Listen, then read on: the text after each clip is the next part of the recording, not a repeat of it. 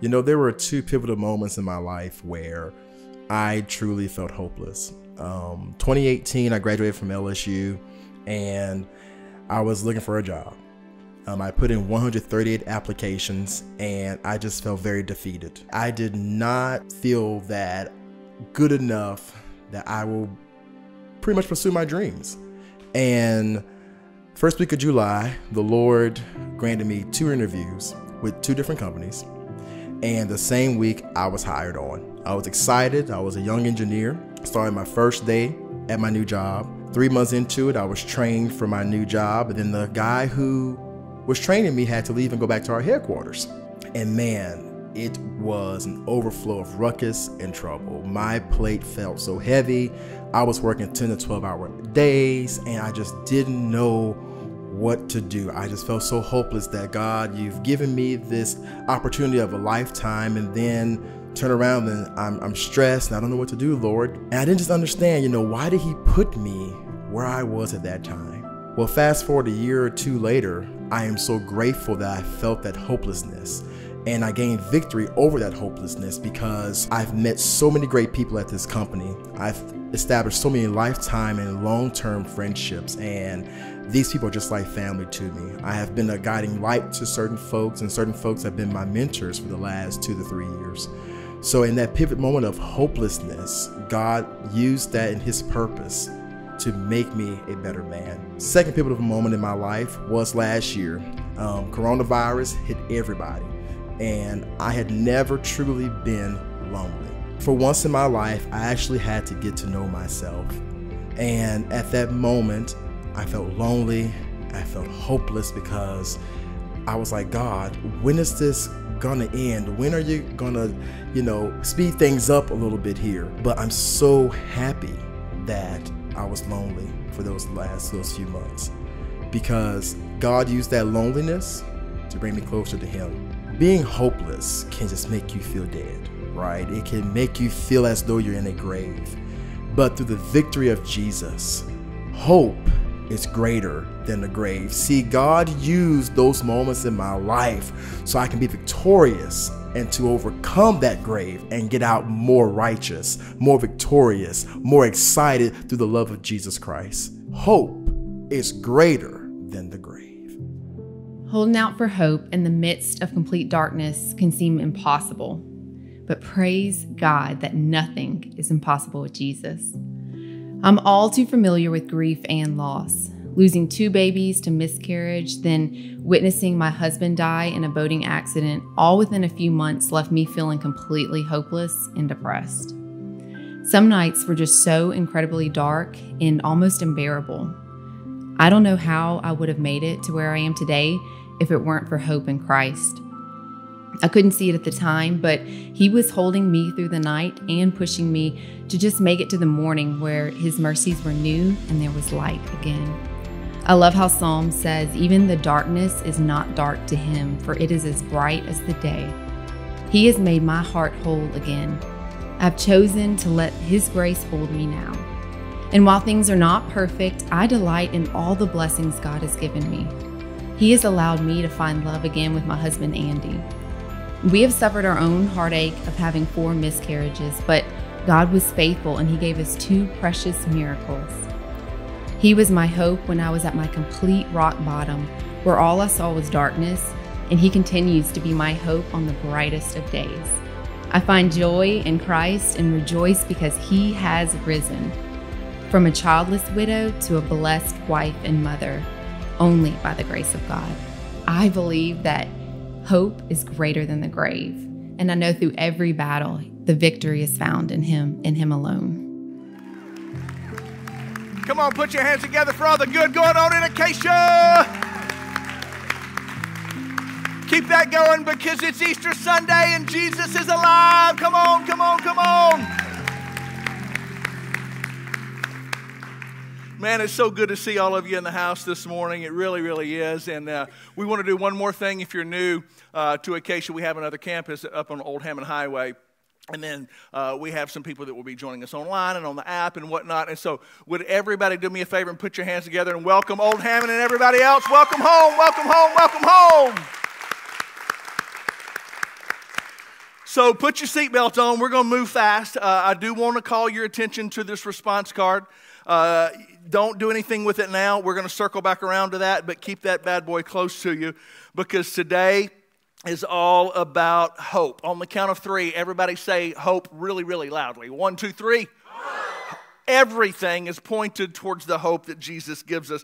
And every time that I begin to talk about hope, my mind goes back to a story. I've shared this before, but it's my favorite story in reference to hope. And so my wife and I, by this time in our lives, we had been married 20 years, and we had saved up a long time, man. We had saved up frequent flyer miles and money and all the different things that you can save up, and we took a Mediterranean cruise to celebrate 20 years. I mean, come on, guys. She has access to this for 20 years. I mean, you know, it was a celebration for her and me, and so we go on this cruise, and the thing about a cruise, I don't know, I'm just the fellas, it's just me and you in the house, okay? I don't know if y'all been on a cruise, but whenever you step onto the boat, you become romantic. Like your words are better. You're smoother. I mean, it's just, you know, it's a wonderful time. And so Stephanie and I are on this boat. We're celebrating 20 years of marriage. And guys, it was like a movie. I mean, it was absolutely fantastic because we're going through this little area called the Straits of Messina. And you're going to think I'm making it up, but it was for real. On one side of the boat, you've got the southern tip of Italy.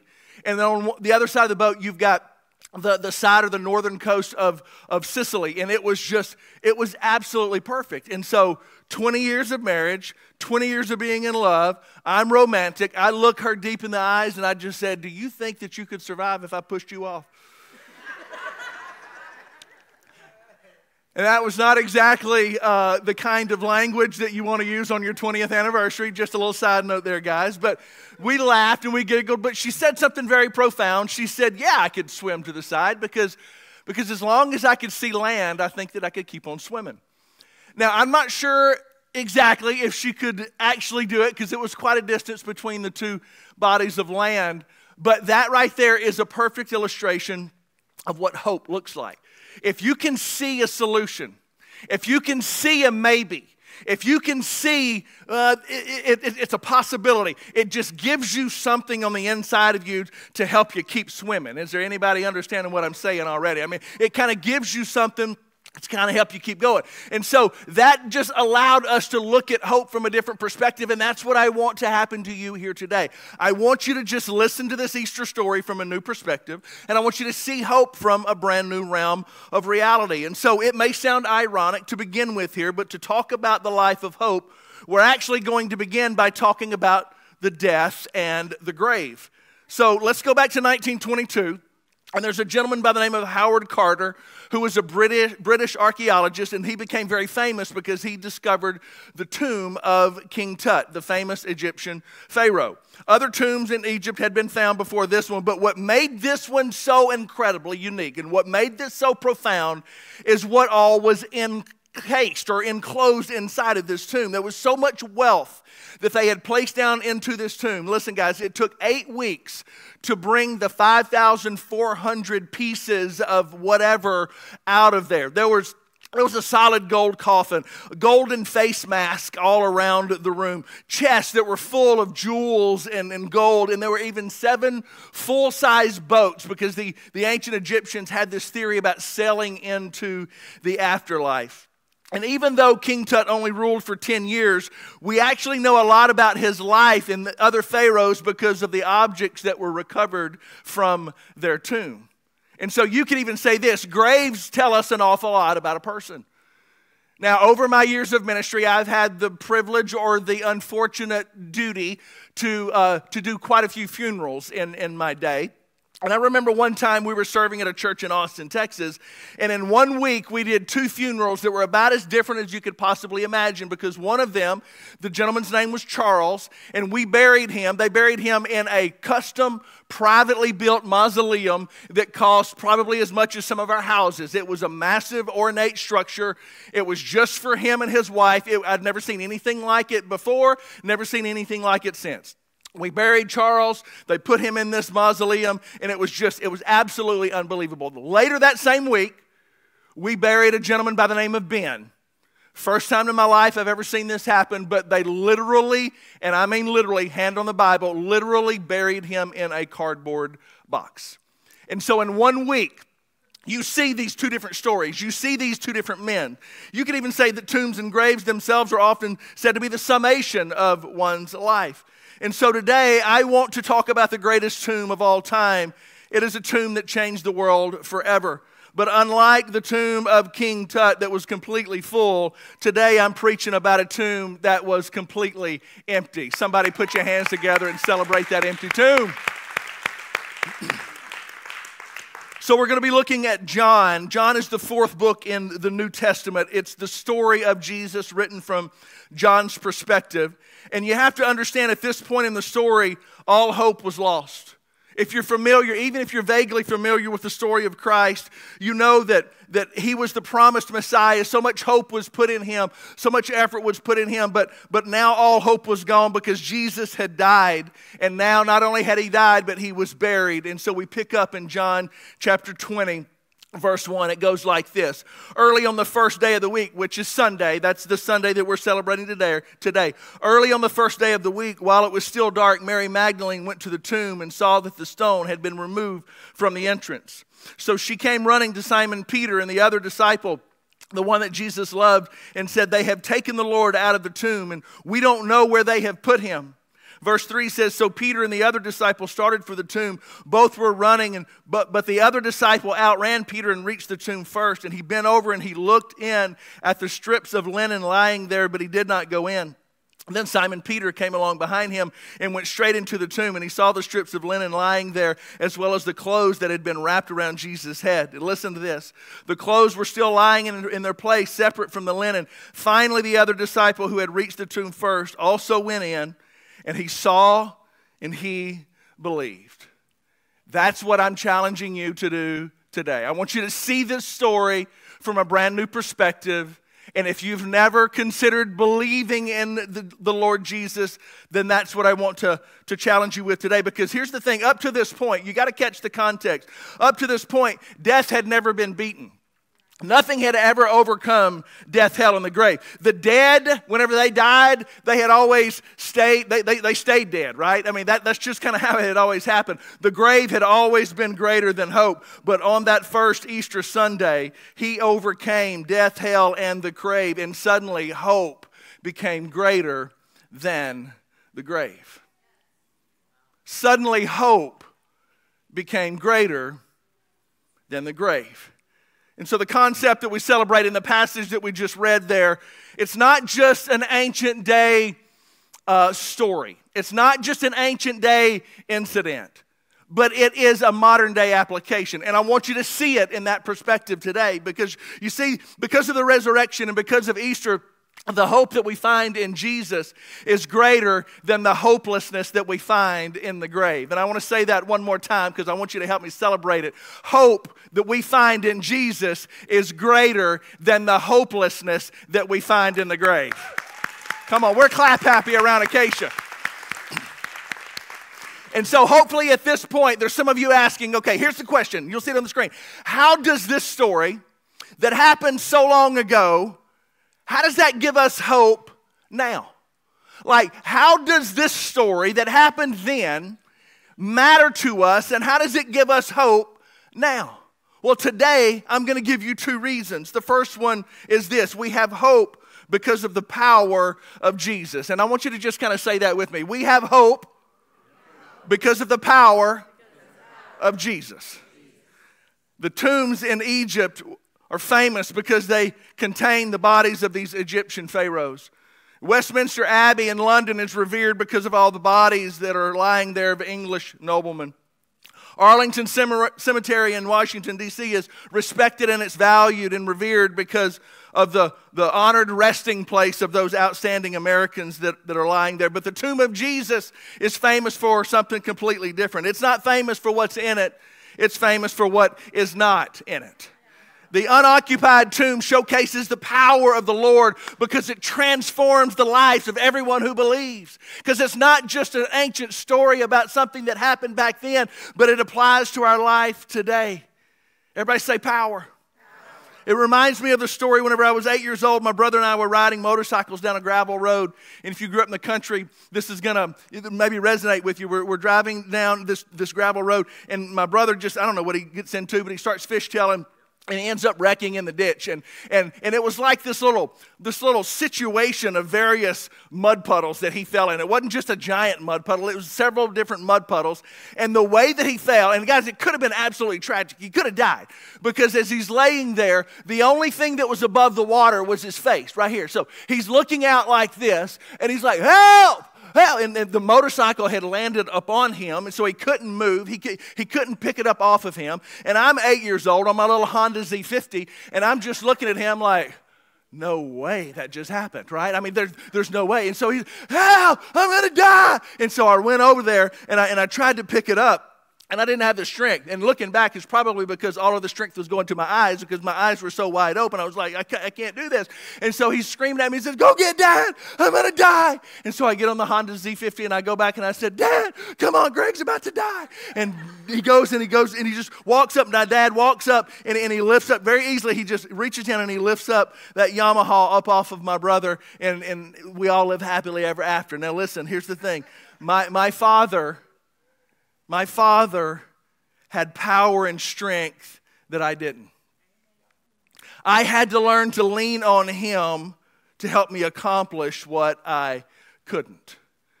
And this morning, I'm not talking about physical power. I'm talking about spiritual power. Because power over death meant power over everything.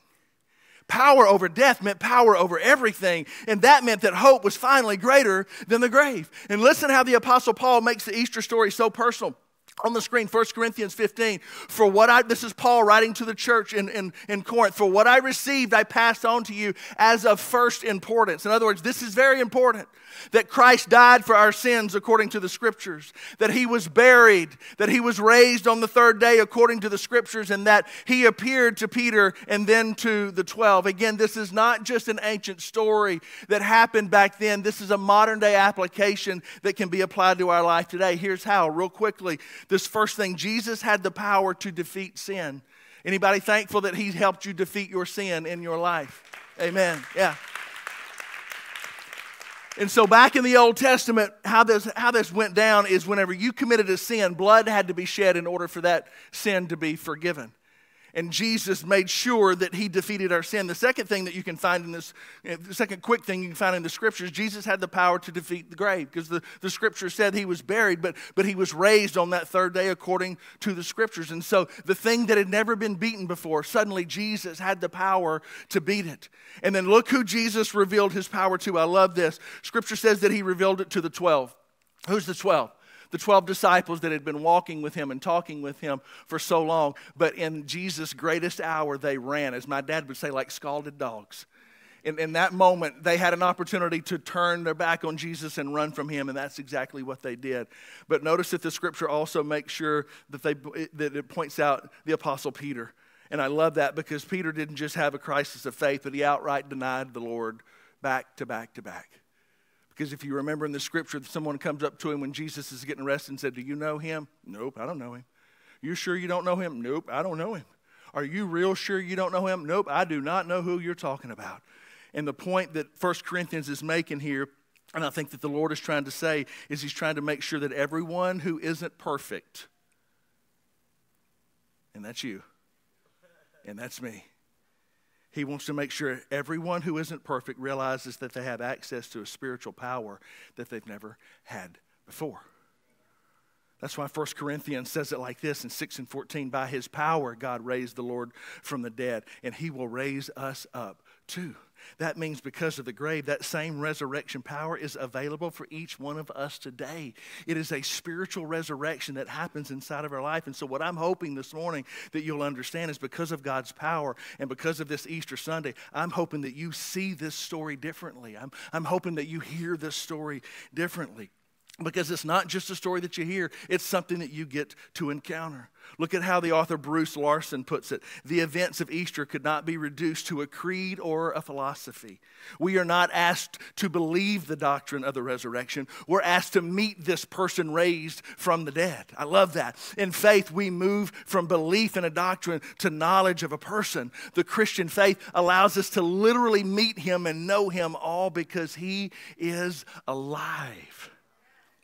And I love how the Apostle Paul continues in Ephesians. And by the way, this is our starting point anchor. If you've never been through starting point, this is what the whole thing is built on right here. Ephesians 1. Paul is writing to a church, and he says, I pray that the eyes of your heart would be opened. I pray that the eyes of your heart would be enlightened in order that you may know the hope to which he has called you, the riches of his glorious inheritance in his saints, and his incomparably great power for us who believe. And that power that raised him up from the dead is the same power that gets placed inside of you whenever you are, as Paul says, in Christ. Talk about a life change. Talk about something that's radically different whenever you begin to understand that hope is greater than the grave. So we have hope this Easter because of the power of Jesus. And number two, we have hope because of the purpose of Jesus. Hope is greater than the grave because of the Lord's power, but also because of the Lord's purpose. And I want you to lean in and I want you to let me talk to you right here because I want you to listen to this. Jesus did not just come to earth so that he could suffer and die and we could have a good story. He did not come to this earth so that he could suffer and die and we could just talk about this. Jesus came on a mission. Jesus came for a reason. Luke 19:10 makes it so plain. He came to seek and save those who were lost. And again, I want to be as clear as I can possibly be. That's why I'm slowing down because I want you to hear every word that's coming out of my mouth. Jesus came here on a mission. And you know what his mission is? You. He came for you. As emotional as the story is, as moving as the story is, and it brings us all to tears, yes, yes, and yes. But he came here for a reason, and that reason is you. And that reason is you. And that reason is you. That reason is me. Me, us, we, people are his purpose. And so listen, I want you to hear this with tremendous clarity. Yes, Jesus came so that he could make a way for us to go to heaven. But you have to understand, Jesus didn't come just to make bad people good. Jesus came to make dead people alive. Woo! Man, that fires me up. He came for a reason. He came for a purpose. And that reason is you. And that purpose is me. So this Easter Sunday, may we all be reminded of something incredibly important. And again, if you've been napping the whole time or you've been daydreaming the whole time and you're just wondering where you go to lunch, that's cool. But focus in and I want you to listen to this right here. You matter to Jesus. You matter to Jesus, and let that give you hope today. This is so incredibly important because of our modern world that we live in. It has so many people struggling to have hope because they see the Easter message as someone who could help somebody else, but you're not sure if it could help you. Or even if you do understand the context, you're like, I don't even know how it applies to me. And I understand that it's a great old story. And whenever I hear some preacher talk about it, it moves my soul and it makes me tear up. And whenever I see Mel Gibson's Passion of the Christ, I cry like there's no tomorrow. But I don't understand how it really applies to me in my world right now in 2021. And I want to tell you, the reason is because you matter to Jesus. You matter to Jesus.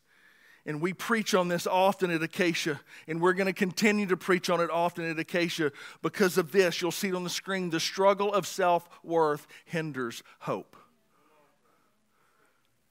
When you don't see yourself as the Lord sees you, then you really can't understand the level of love that the Lord has for you.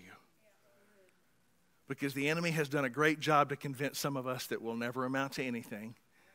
We'll never get cleaned up enough. We'll never be good enough. We'll never be perfect. And that's why I want to go back and one more time and point to you. That's why in 1 Corinthians, Paul is saying, hey, do you understand who all is involved in this? Even the 12. This message of Jesus is for the 12, those imperfect 12 that walked with Jesus. At least you've got an excuse. Like, you didn't walk with Jesus for 3 years, right? You're like, hey, I messed up. I mean, he died a long time ago, right? I mean, I heard stories about it, but these men walked with him, slept with him, ate with him, were hearing his teachings, camped out with him. They were right there with him. And then Pete, I don't know the man. I don't know the man. I don't know the man. And we want to make sure Jesus understands. Jesus wants to make sure that everybody understands that this message is even for the imperfect people, even for those people who struggle with their self-worth. And so this reminds me, this idea of purpose reminds me of a great story about this young lady by the name of Lisa. She was a gem and jewelry dealer, and she's strolling through the aisles in Tucson, Arizona at the Gem and Mineral Show. And she noticed a blue violet stone about the size and the shape of a potato. And Lisa looked it over as calmly as she could, and she went to the vendor and she says, "Sir, you're wanting $15 for this?" And the guy thought that she was going to try to lower the price, and so I'm going to go ahead and solve this problem. And he said, "Yes, ma'am." He said, "But it's not as pretty as the other ones. I'll give it to you for $10. And so she quietly reached in her purse or her pocket and pulled out $10 and gave it to him, and she walked out. And now the stone has been certified as a 1,905 carat natural star sapphire. And the latest appraisal on it is $2.3 million. So listen, it took Lisa, a lover of stones, to recognize the worth of the sapphire. And it took Jesus, a lover of sinners, to recognize the value of someone like you and like me. And so here's the whole message. Here's how all this fits together. Because of his power and because of his purpose, you can overcome anything that tries to overcome you. The divorce, the addiction, the depression, the financial woes, the family strife, fill in the blank, on and on and on. All the things that all of us have to battle. The last 18 months, all the things that life has thrown at us. We've gotten off course on the idea of his power, and we've gotten off course on the idea of his purpose. But I want to tell you today that this Easter message should remind you that you can overcome anything that is trying to overcome you. Because you see, we go back to this concept of death one more time, because in our earthly realm of reality, there's nothing stronger than the power of death. But when Jesus overcame death, he ushered in a brand new realm of reality. He ushered in a brand new realm of seeing things, a brand new way of seeing things. And we have the power of hope this morning because he overcame the very thing that no one had ever overcome before him or has overcome since him. And so I just want to let you know this morning, I want to go on record and tell you, I have hope this morning. I have great hope this morning because of the power that I find in Jesus and the purpose that I find in Jesus. And you can find the same thing. You can have that same thing. So listen, don't make this complicated. Don't make the Easter message complicated. It's actually quite simple. Because of the empty grave, our hearts are full. I want to say it again, maybe a little bit more succinctly. Because of the grave is empty, we can be filled. We can be filled with the hope of Jesus Christ, the love of Jesus Christ. Because of Easter, because of the resurrection, hope is greater than the grave, and hope is within your reach. Hope is within your reach. Literally. Listen. Literally, hope is within your reach. To tell you how literally, let me ask you if you remember Howard Carter. We talked about him earlier. His life was forever changed when he discovered the tomb of King Tut, but here's the rest of the story. As the old school Paul Harvey would say, here's the rest of the story. His life could have changed and should have changed much sooner because he found these steps on November the 4th, 1922, and whenever he found them, they uncovered them, and he put a light down inside and started looking around, and they asked him, "What do you see, Howard?" And he came back with just 2 words, and he said, "Marvelous things." Marvelous things. And then he picked his head up, and listen to what he did. He picked his head up and he sat down beside that hole that they had just uncovered, and he put his hands up like this, and he put his head down in his hands, and he just began to weep, like weeping, not just crying, but weeping, crying, weeping. And they asked him, what's wrong, Howard? Why are you weeping? And this is what he said. He said, "I'm crying and I'm distraught because 10 years ago I dug a hole 18 inches from that hole right there. 10 years ago, I was so close to discovering the thing that I had spent my life chasing. I was so close, and I missed it. I was right there, but I missed it. And literally within 18 inches of you this morning is that response card. And if you're joining us online, they're putting a link to the response card in the comments right now. But I want to ask everybody under the sound of my voice to grab that response card right now. And I'll tell you, I make no bones about it. I'm shooting for 100% this morning. My goal is 100% of everybody that's under the sound of my voice. Because here's what you have to understand as you're grabbing this card. Because of the story of the resurrection, this story is not just a story for us to review. This is a story that demands a response. And so on the front, you'll see there's some information for you to update your information. I mean, some space there for you to update your information. If you want to put out a prayer request, you can. Everybody comes to church on Easter. Most people come to church on Easter. This is a great time for us just to update this information.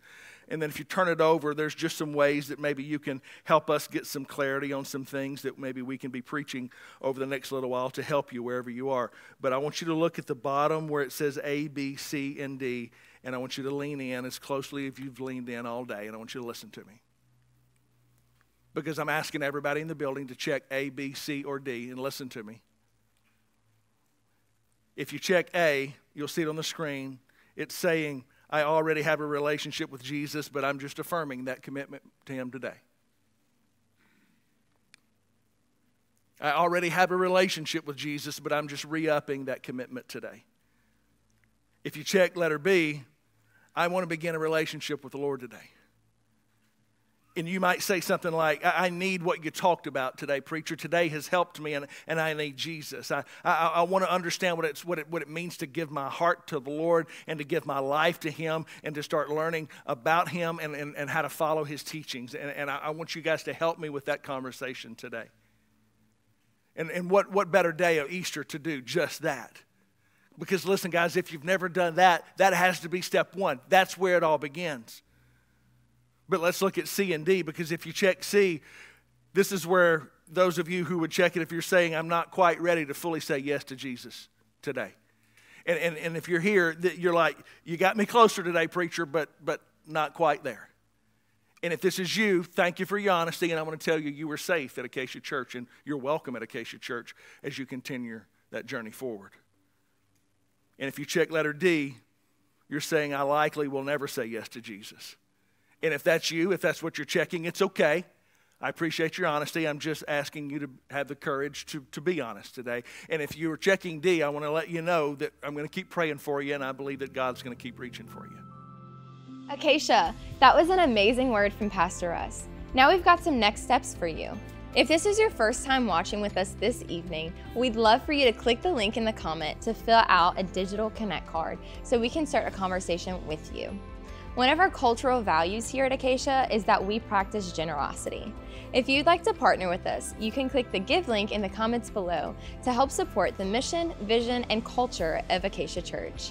Thanks so much for being with us this evening. We'll see you next week.